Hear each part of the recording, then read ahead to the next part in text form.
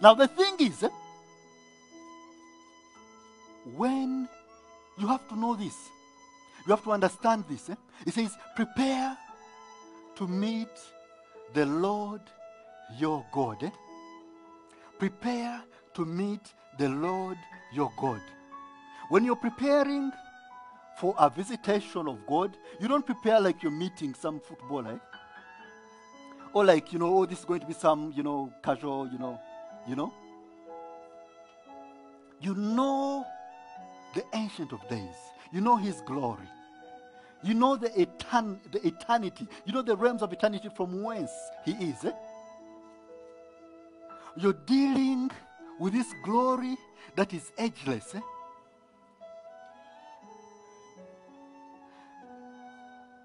And he says, okay, now prepare to meet the Lord your God.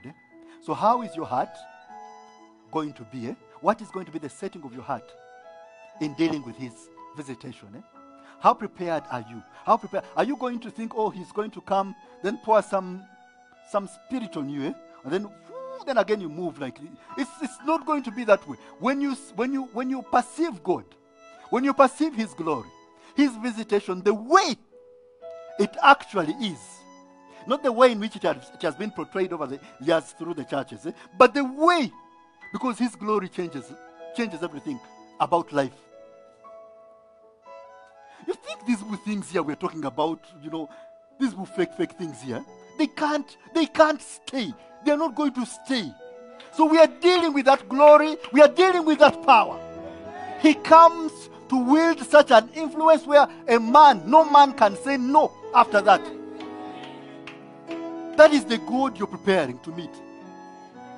He's not come to kind of present some kind of mediocre agenda to you. When he is come, he's telling you, I've come to make you the best. So you've got to prepare to meet this God. Hallelujah! Hallelujah! First read Exodus chapter 19. Exodus 19 from verse 10 and 11. It says, and the Lord said unto Moses, go unto the people and set them apart. Sanctify them. Sanctify them. Don't leave them ordinary. Sanctify them. Make them sacred. Make them special.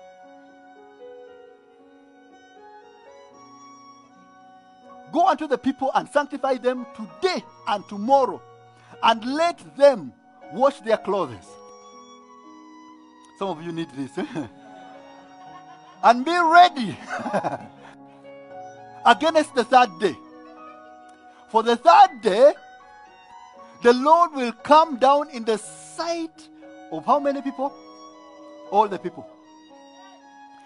We are talking here about something which is going to have an effect on all the people. All the people. We're talking about all the people being ushered into a certain level of territory. They're going to be visited in the sight of all the people. Hallelujah! You see, what I am telling you now is different from people having individual visitations. Here, God is visiting all of us. God is lifting us up as remnants of God. God is ushering us on a certain new territory.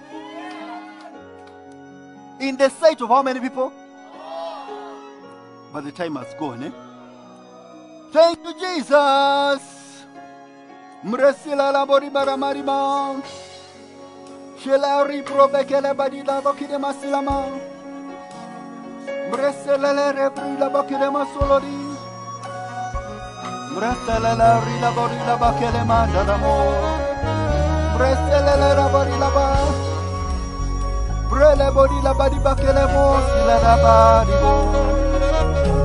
Rele la bokolo di la mayinda ramrasima. Sele la monda ramo. Rile la bodi la manamonda mandimo.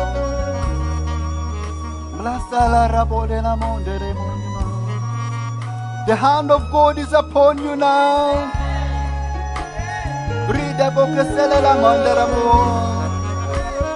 Today, in the name of Jesus,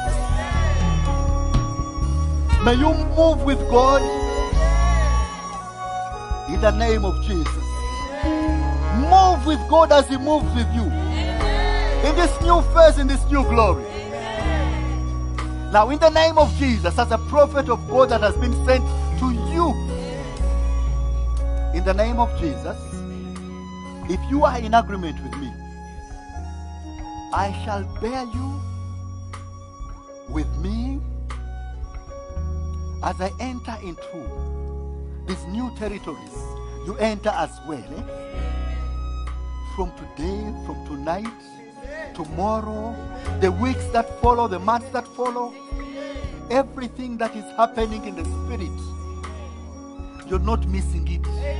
You are not missing it. In the name of Jesus. Now I declare this new visitation in the name of Jesus. You move with God, experience a new expanse in your life, find a new place with Him in the spirit. Now the people who knew you, they're not going to know you. They're not going to recognize you. Hallelujah! God shifts you and shifts you, takes you to new territories. Hallelujah! You have been equipped and endowed with new things in your life. New people, new openings. In the name of Jesus. It is done. Glory to God. Hallelujah.